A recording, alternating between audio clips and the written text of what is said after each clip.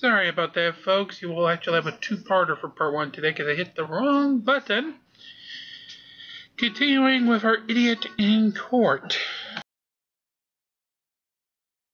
But ma'am, guess who has the burden of going to the right place?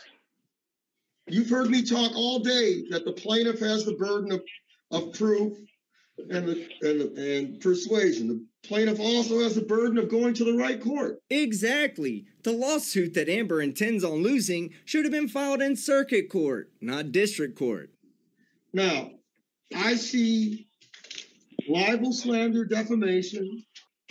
You said that he filed some kind of false criminal charge against you? Yes, he did, sir. Yes, he did. Was the case dismissed? No, it wasn't. I ended up going to the county jail for 27 days. They gave me 2 years probation. I had to pay filing fees.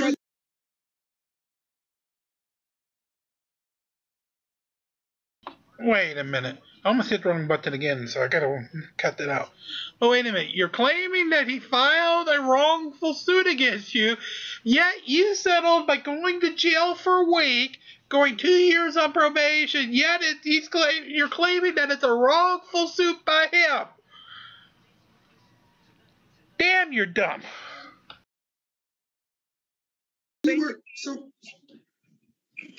So what you're telling me is you were convicted? That's what I'm telling you. And I want to be reimbursed for the probation fees and everything and having to find somewhere else to move because that was my home I got kicked out of because he lied on me. Ma'am, he didn't lie on you if you went to a judge, had a trial, and was convicted. That's not lying. You lost. That means you were in the wrong. Did you have a trial? Did you have a trial? Sir, what are you talking about? I went before a judge. What you talking? Judge Haley, whatever her name is. This is literally the one time that this Chad is about to interject in the entire trial, but it's the only thing that he needs to say. Your Honor, she pled guilty. I did not plead guilty to pulling a knife on you. I did not plead guilty to pulling a knife on him, Judge Marable. No, I didn't. Did you enter a guilty plea? Not on pulling a knife on him. I entered a guilty plea on a domestic violence charge, which was the lesser charge of the claim that I pulled a knife on him. So yes, Amber, you precious did that. window licker. I don't think you completely understand what it means to plead to a reduced charge. It's very similar to as if I was charged with driving with a suspended license, but I pled down to allowing someone with a suspended license to drive my car, that person being me. But that still doesn't mean I wasn't driving with a suspended license, just like you pleading down doesn't mean you didn't try to cut off Chad's Richard with a knife. I have the transcript.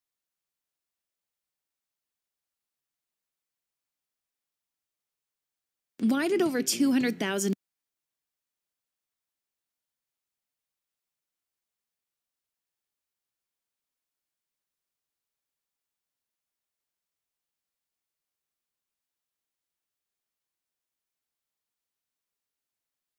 transcripts right here, which what I brought to court to show you.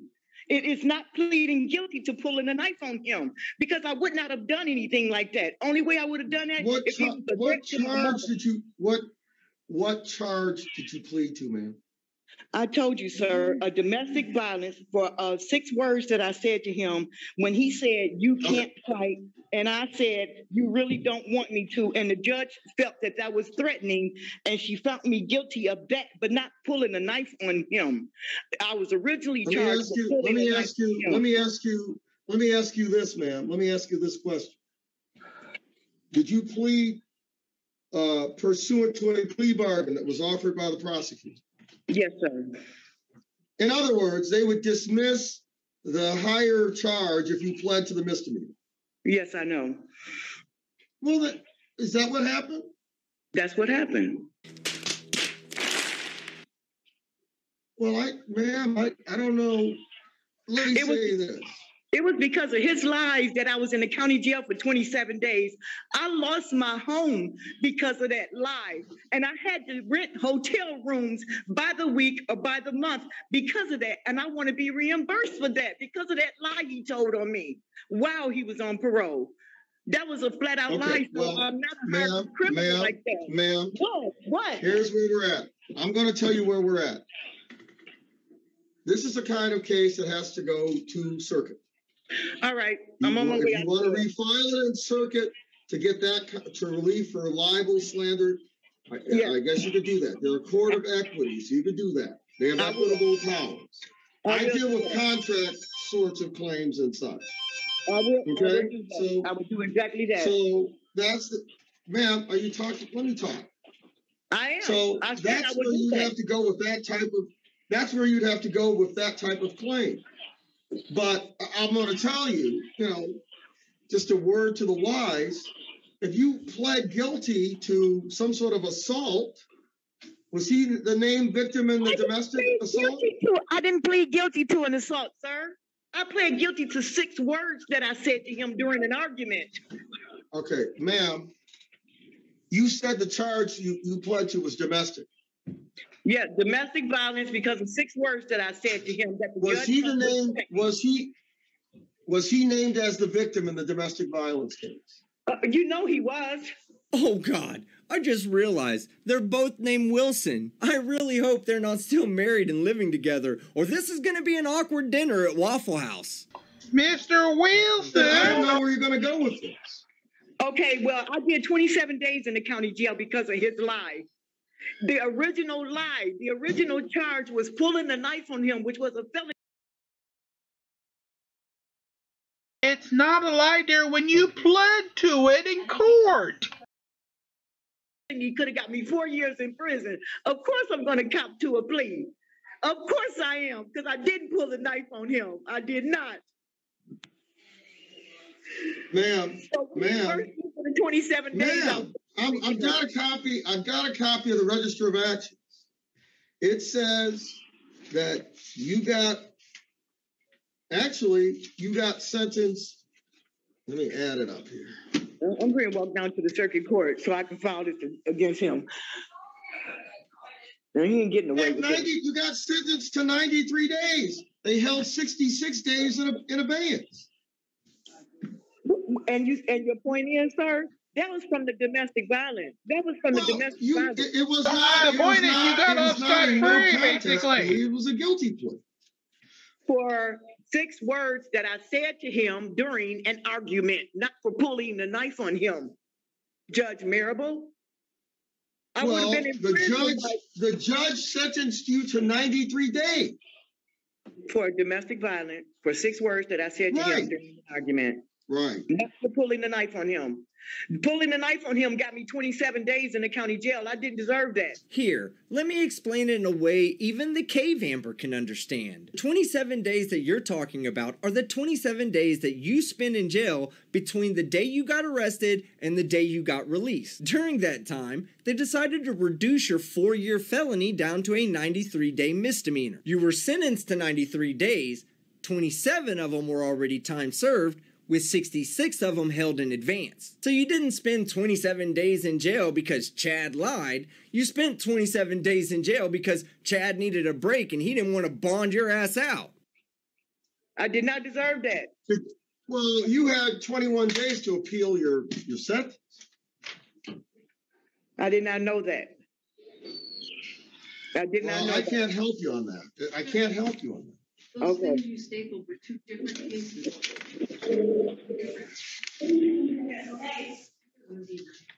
Okay, Ms. Wilson. Yes, sir. Can I help you on libel and slander? Yes. This district court doesn't have equitable powers on that kind of thing. Okay. All right. So I'm going to dismiss it without prejudice. If you want to file in circuit, but I don't think it's going to go that far because you pled guilty. You had to put facts on the record as to why you were pleading guilty. Okay, I'll because I said 6 words to him that the judge thought was threatening. That's why I didn't plead guilty to pulling the knife on him. That's the difference. That's the difference, sir. That's the difference. Well, you have the ability to appeal your sentence too. Thank you. Yeah, I know I You do. are represented. Well, let me help you out a little bit here, Amber, because typically you're not allowed to appeal when you plead down to a lesser charge. And in instances where you are, the appeals process will take place on the original 4-year felony charge, which in your situation is a really bad idea. This happened this year, didn't it? It happened in 2020. It happened in 2020. You had a lawyer? You had a lawyer, didn't you? Yes, and he didn't advise me that I can appeal. He did not. Well, okay. He did not. Because had he done so, I would have done it. Ma'am, I think, yes. Okay. Yes, Judge I dismissed it, and I've explained to you, I dismissed it. I explained to you the legal reasons for why. So all I can do is wish the two. All I can do is wish you guys, good luck in the future. Yeah, I don't need luck, and God don't answer wishes. God answers prayers. So thank you very much, Judge Marable, and you have a blessed day. Well, if I were you, I'd stop asking God to help you win frivolous lawsuits and start asking God to help science develop a crazy pill, because that is what you need. Alright guys, that's the end of the video. If you want to see the full uncut version, you should head over to Old Squishy Gardener's channel and check it out. So if you liked this video, leave a like. If you disliked it, leave a dislike. But don't forget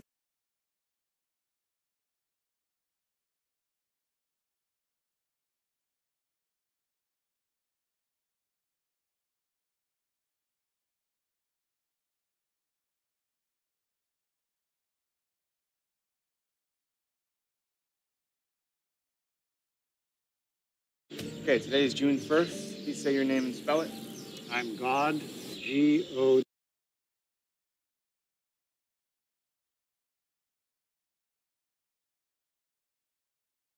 Yeah, I know some people consider me God, but you don't need to spell it that way.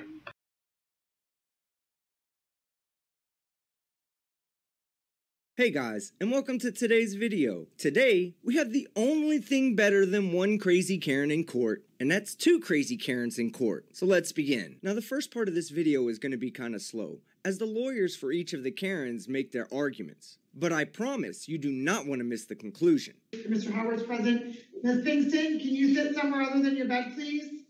Pardon me? Can you please sit somewhere else other than your bed? Can I sit where? Somewhere other than your bed. And so now you indicated that he kicked your door. Is that your driver's side door? No, the passenger side. Everything was done on the passenger side. And was that the front passenger door or the rear passenger door? The front, on the side, right there on the passenger door side. Did he kick or strike any other portion of your vehicle at all?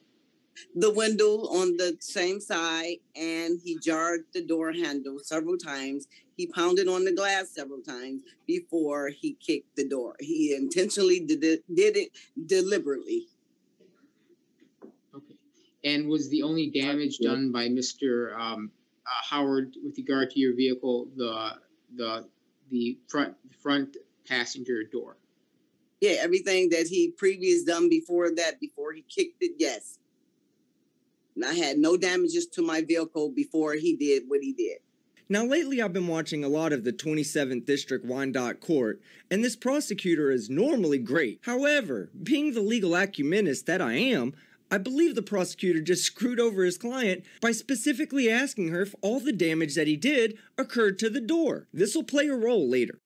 Now, you indicated that you went to the Feldman Chevrolet in Livonia and got an estimate for the repairs. Is that right? Correct. Now, there were some, in the estimate that you provided to the court, there were some repairs that were indicated in the report that included the rear door and the fender. Well, like I said, I'm not an auto body mechanic.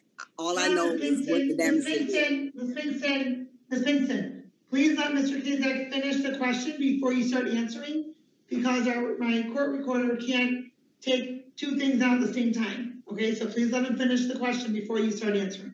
God damn, Karen, your lips are pursed together tighter than a giraffe's asshole. And so do you know what those the fender and the rear door repairs were specifically for with regard to damage were specifically for or not? From my estimate and from my knowledge, they had to take the whole door panel off and replace all of that from the damage that he did. And you've indicated that you had no other damage to your vehicle prior to Mr.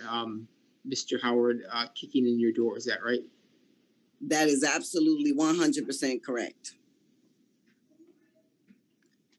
Your Honor, I don't have any further questions this time. Again, this prosecutor is a really good prosecutor, and I don't want to take anything away from him, but I really felt like he left a lot of meat on the bone by not having his client expand on how damage could occur to the rest of the car by a simple kick to the door. Just for clarification, what door did Mr. Howard kick?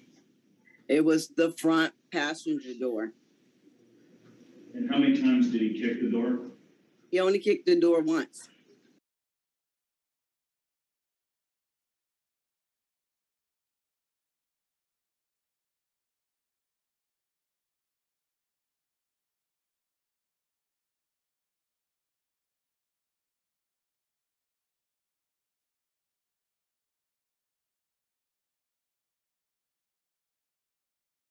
Hey guys, and welcome to today's video. Today, we have the only...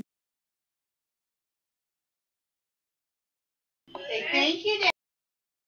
My apologies, gang. The video stopped. Give me 1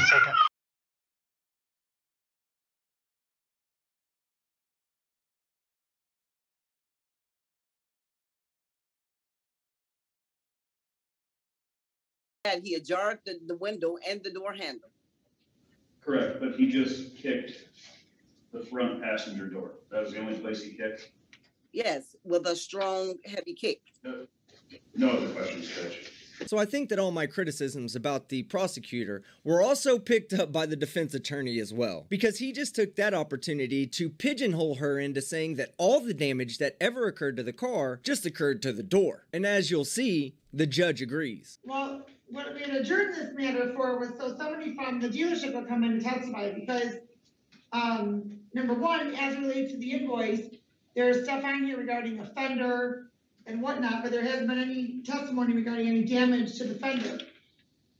And so I don't know why that would have been why that would have been repaired. And I really would like to know from the repair individual how a kick would cause the door to not close all the way when the kick was in the middle of the door. Well, can I answer that? He ajarred my door handle before he kicked the door. I see that with the door handle. I see the door handle, but I'm wondering with the door itself, are you indicating the door handle will not, because the door handle is stuck out, it will not permit the door to close all the way?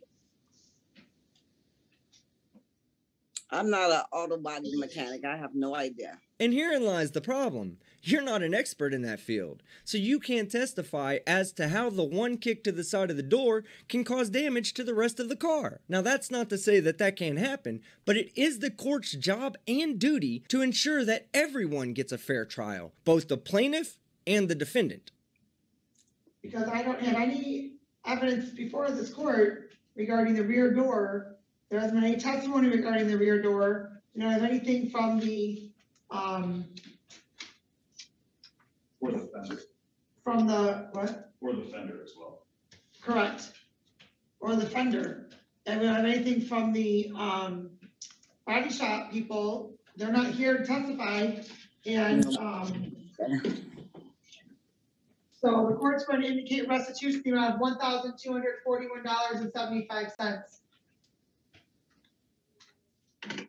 Well, I want to file a motion because it's not fair. It's not fair at all. Now, I can kind of agree and sympathize with her here. Court isn't always fair for one person or the other. See, that's not the role of the court. The court is supposed to be impartial and make sure that it's fair for everyone. It not only has to be fair for the plaintiff, but it also has to be fair for the defendant, because he's already admitted his guilt. He already realizes that he has to pay restitution, but you simply cannot make up a number that he has to pay because reason. Definitely true. Fairness is one thing. Trying to stick it to the man or woman is completely different. You break a $5 phone, you can say, no, you got to pay $8 million for that $5 phone. No, it's $5. You pay $5. He kicked my door out of rage. Ms. Pinkston,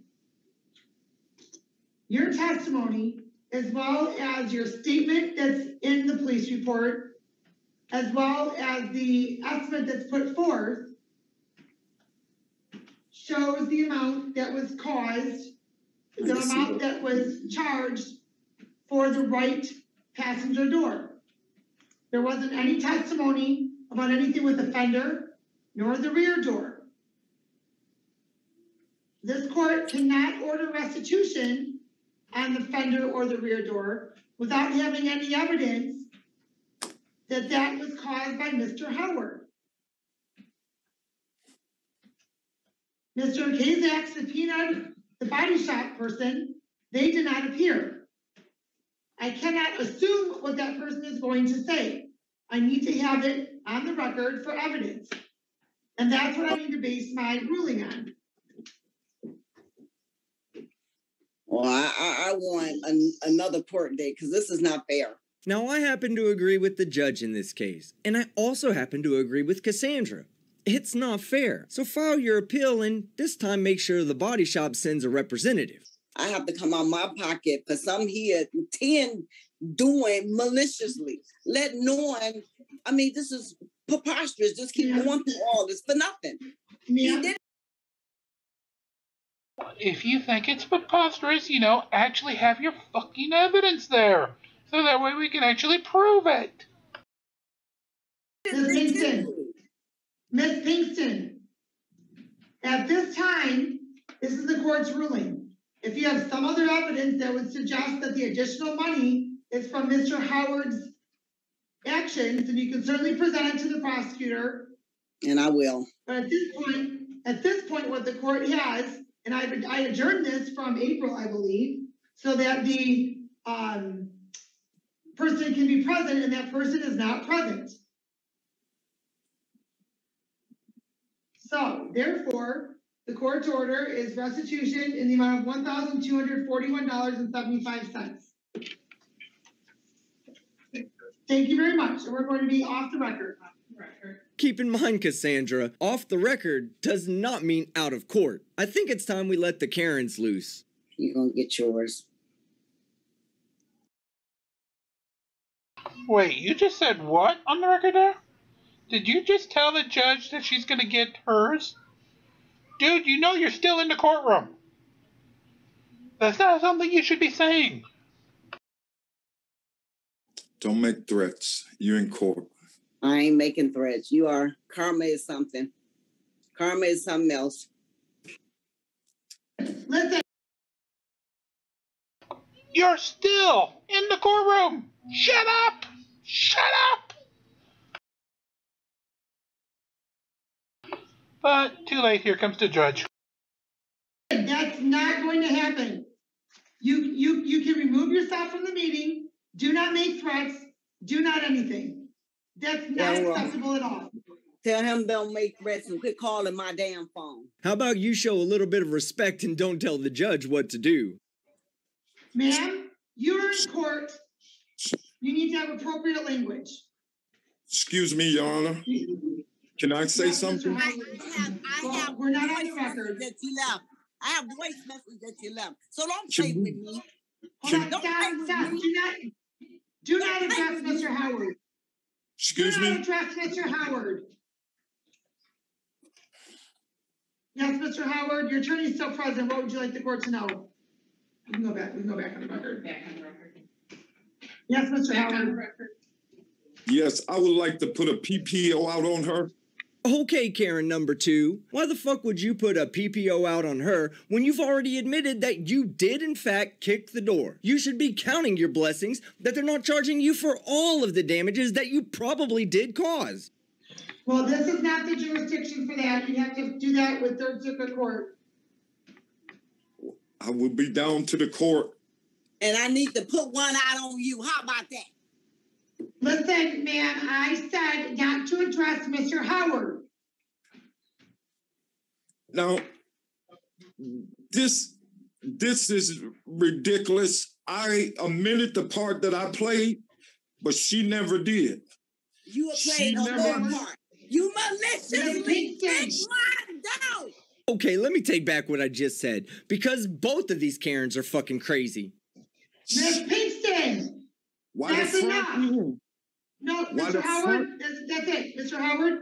Howard, I understand you pled guilty. I've assessed your restitution. If you feel the need to get a PPO, you need to take that to the Third Circuit Court. Yes, I will. The Court does not have jurisdiction over that. I will. Am I done here? All right. You're all set. Yes, thank you. Off the Thank record. You. Have a good day. It's unfair. Karma is something. Karma is something. Karma is something. How about that? Yeah, you're right. Karma is something. Karma might even be the reason why you lost your case, Karen. Alright guys, that's the end of the video. This was just a short Karen in court video that I randomly found searching YouTube. So if you